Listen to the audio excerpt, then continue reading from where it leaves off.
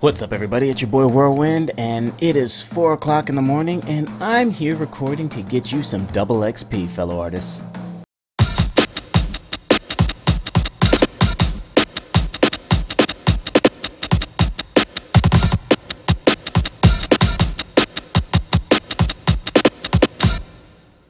Okay, what do I mean by double XP? Experience and exposure. Come on, run with me with it.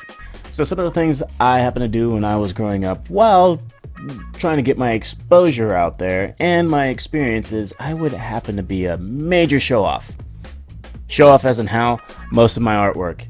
Granted, I had tons and tons of notebooks and portfolios of nothing but my best artwork. Ink, pencil, very rarely colored, but my inks and pencils are usually what got me the jobs. I know getting business through Instagram, Facebook, and YouTube, and other means of like Twitter, can be very hard to actually, gain business, especially when it comes down to being a freelancer. So here's some extroverted tips that can definitely help you out when we're back and walking the streets. One of my most favorite places that I like to get business was basically chilling at Waffle House. At certain times, since I was older and not exactly a kid, I would spend hours and hours through midnights and sometimes just afternoons just drinking coffee and having a waffle all freaking day. One of my best memories is me actually taking a lot of my hardcore sketches, artwork, and just portfolios and just littering tables all freaking day and just planting myself right there in the high traffic areas just so anybody could actually just see my stuff. I'd get tons of stoppers that would just compliment my work, and then I ended up getting those few that were very valuable to me. Clients. So first comes the exposure. Exposure, basically me throwing out all my cool junk onto the dining table and just showing off my own work. A lot of cases, it was just me being messy and just me fronting all my work. Literally. Now, when it comes down to this exposure, you're going to gain some experience getting clients. Yes and no's, and you're going to get turned down when you happen to have an over-expected price or an under-expected price. Out of this double XP, in my experience, I have lowballed myself. Aww. Plus, I've also been too expensive for most. This microphone is really nice. I mean, dude, if it were blue, this thing would remind me of, like, a bug zapper. Seriously, I don't know, it's a little mesmerizing. It looks orange in the camera, but this thing is a beautiful crimson. One of my favorite colors, technically. If you know, I sport my red, black, and white like Skylark, because it's my boy, and my favorite colors all together in one.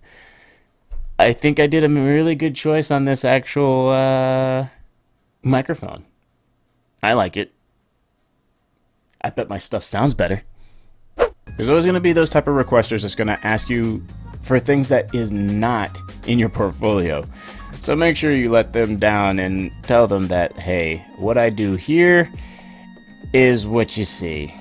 I'm not going to be your Disney copy, your Toriyama copy, or any sort of thing like that. Now, those that happen to have a style like other artists that you admire, is nothing wrong with that.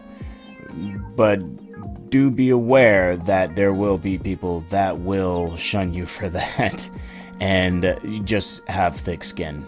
I have tons of people that just constantly just say that I'm an anime artist when I'm clearly a Western Eastern. My style mixes between both Japanese and American. As you go through these experiences, you're going to be able to see what kind of people you're going to be working with. You're going to get the knowledge of just working business for yourself. And this can be a very beneficial thing throughout your growth of becoming a more sturdy and stable artist. When going through this exposure and experience, you're going to get to learn yourself and learn things about the business that's going to help you out beneficially. And in all things of life, learning is a good thing. And being able to fix your own problems and fix other people's problems is a good thing of life. It benefits you, it benefits others, and it just makes the world go round. Also, make some time to do some free work for some people. Pick your people and make sure that you can also grab some things for portfolio additions when you have downtime and you're not working with other clients. I tend to do some of that myself. I tend to grab work from the people that I want to actually do work for in generous occasions to make sure I keep things up to date in my portfolio. And when I'm adding new experiences in the things that I do on the social media and photography realm. So I'm going to go ahead and wrap things up. Go ahead and uppercut that like button, share, and subscribe. And this is your boy Whirlwind, and I am out.